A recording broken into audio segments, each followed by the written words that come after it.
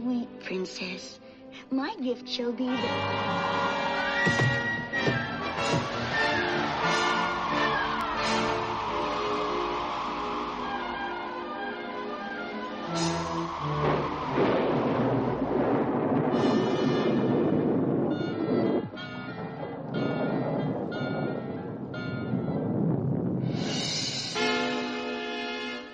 Why, it's Maleficent. What does she want here?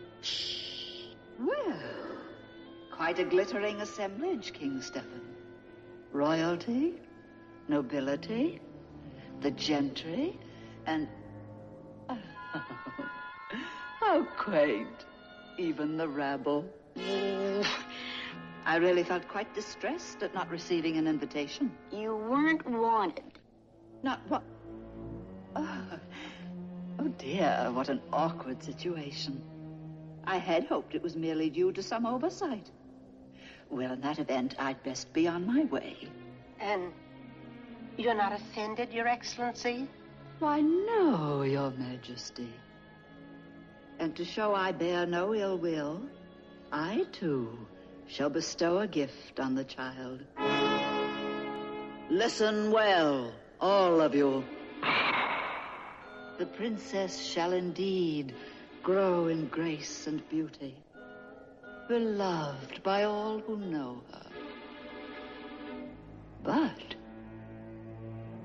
before the sun sets on her 16th birthday, she shall prick her finger on the spindle of a spinning wheel and die. Oh, no.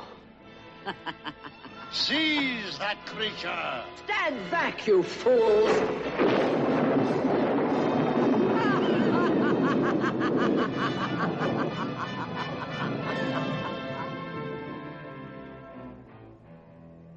Spare your majesty. Spare your majesty. Merryweather still has her gift to give. Then she can undo this fearful curse? Oh, no, sire. Maleficent's powers are far too great. But she can help. But just do your best, dear. Yes, go on. Sweet princess, if through this wicked witch's trick a spindle should your finger prick, a ray of hope there still may be in this, the gift I give to thee. Not in death, but just in sleep, the faithful prophecy you'll keep. And from this slumber you shall wake, when true love's kiss the spell shall break. For true love conquers all. But King Stefan, still fearful of his daughter's life, did then and there decree that every spinning wheel in the kingdom should on that very day be burned. So 'twas done.